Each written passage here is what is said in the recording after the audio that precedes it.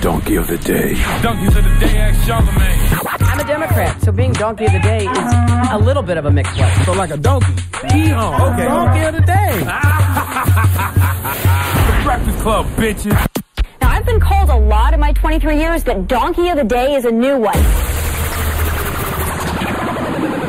Yes, Donkey of the Day for Wednesday, August 3rd goes to Katrina Pierson. Now, if you don't know who Katrina Pierson is, she is an American Tea Party activist and communications consultant. And since November of 2015, she has served as national spokesperson for the stand-up comedy show, commonly known as the Donald Trump 2016 presidential campaign. Now, like most people on Donald Trump's campaign, including Donald, facts don't matter.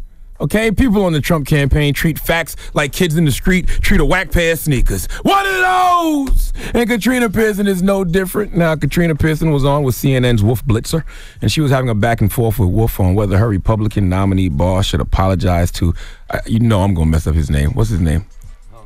The father? Kaiser Khan, okay?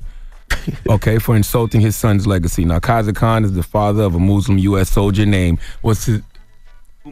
Humayun Khan. Humayun Khan. Rest in peace to him, who was killed in Iraq in 2004. And Katrina Pierson blames his death on Hilary Clinton and President Barack Obama. Let's hear it.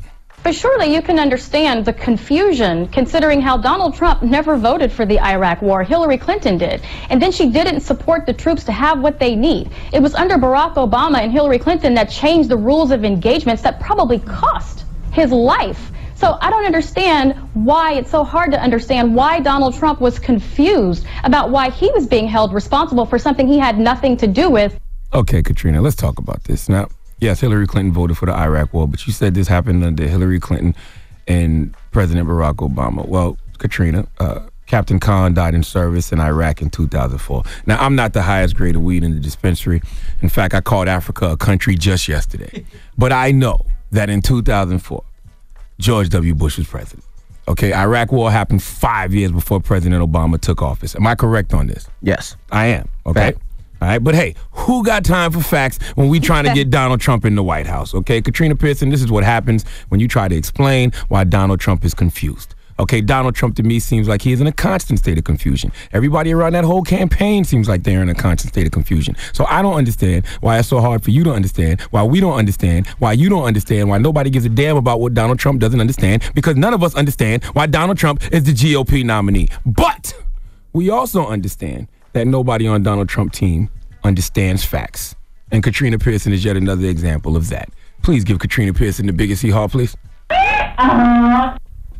I mean, Jesus Christ, Google is your friend, right? I mean, you think if you're on a, reputable network and you're talking to Wolf Blitzer, you would at least know who was president in 2004, wouldn't you? How embarrassing. Has she responded at all?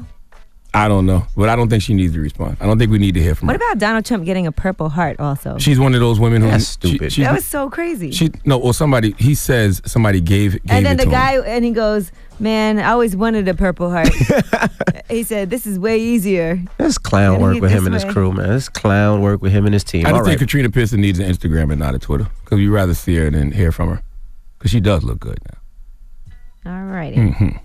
Nah. But, You don't like that right there? No. Why not? Because her brain makes her unattractive. That forehead. All right. Well, thank you for that Donkey of the Day, all right? The Breakfast Club.